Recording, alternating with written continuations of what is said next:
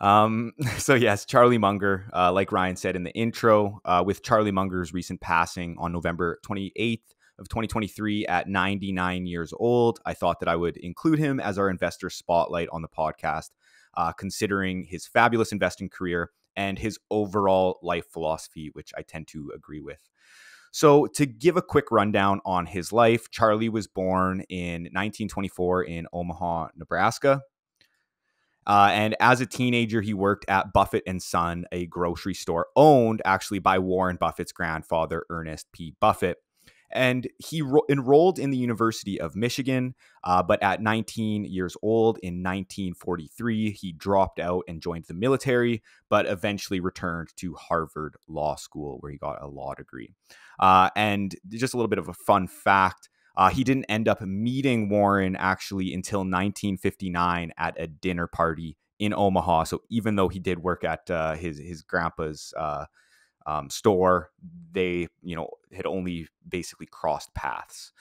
Now, he managed his own investment firm from 1962 to 1975, and over that period, according to one of Warren's books, Charlie earned on average an annual return of 19.8% over that period versus the Dow Jones Industrial Average, which returned 5%.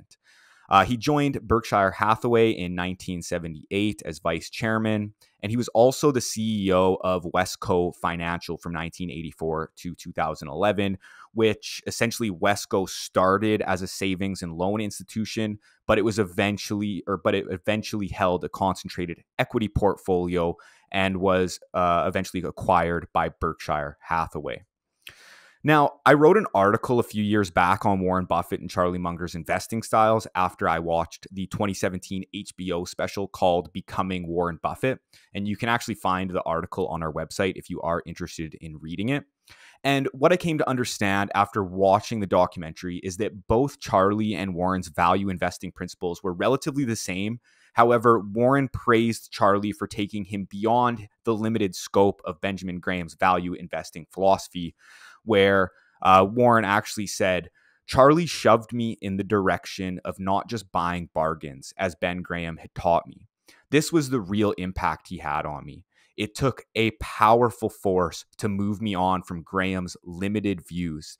It was the power of Charlie's mind. He expanded my horizons. And to fully grasp what Warren means here, we can look at both of their strategies early on in their career.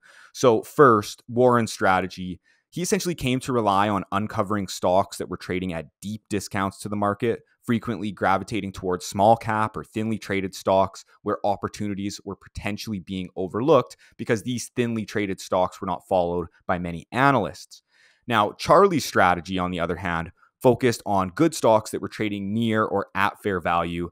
And these businesses may not be extremely cheap, but the technology or economic moat that the company maintains is far superior to others and could provide investors solid returns over the long term.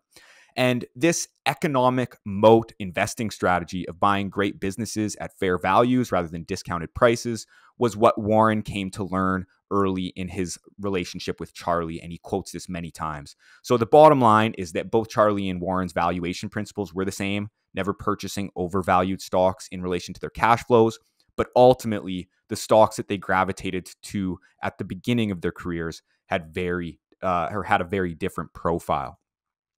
So lastly here, just to go through a few key points on Charlie's philosophy, it's just some quotes. So on Bitcoin and cryptocurrency, he says, crypto is an investment in nothing. I regard it as almost insane to buy this stuff or to trade it.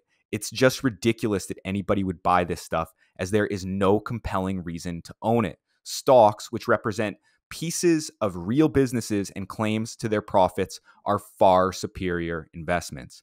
I would agree.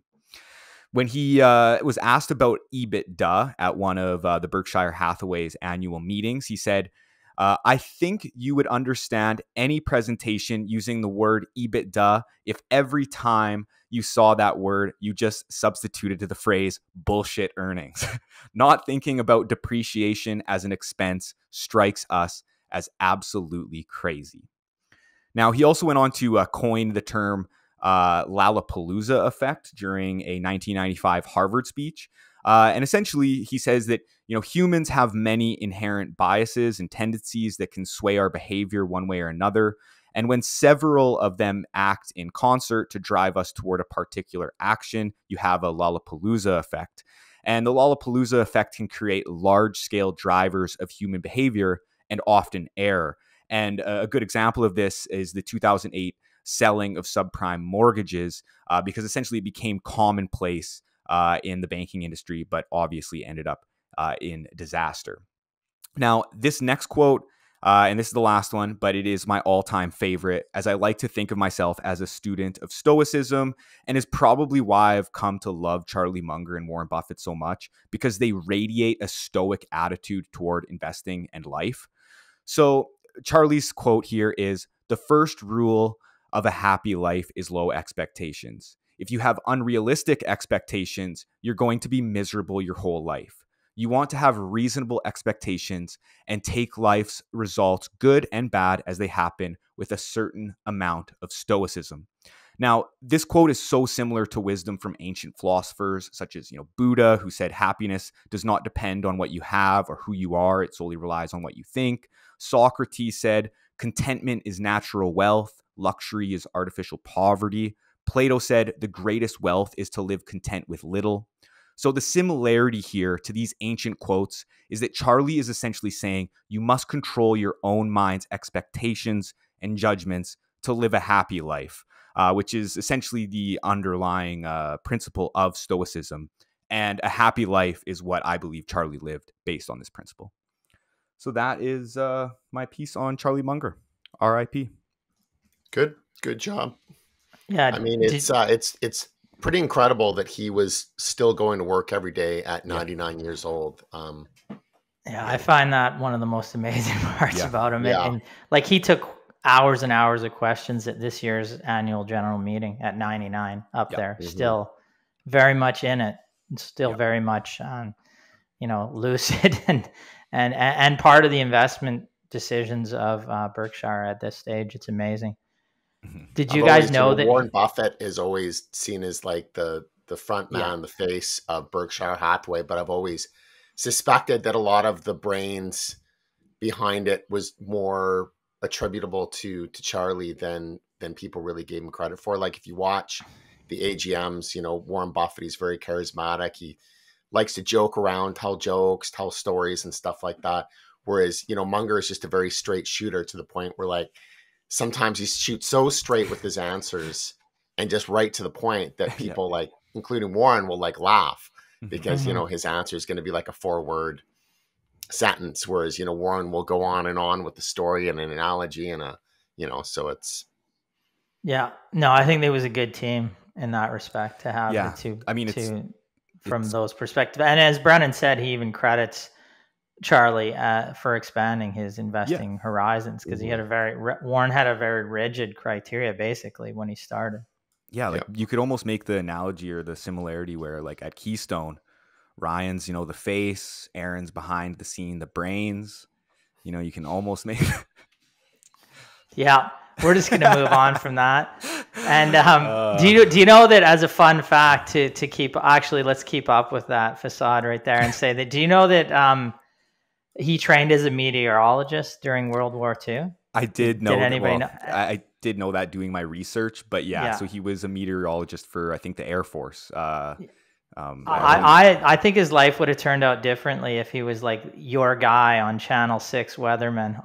Like that would be a little bit different if Charlie Munger. I'd love to see that, though. Charlie Munger being the the Channel 6 weatherman. Just that would be a different life, and maybe a different impact on the investor or the world generally speaking that he would have had. But I'd still like to see him in front of one of those screens pointing out, a high of 6, a low of whatever.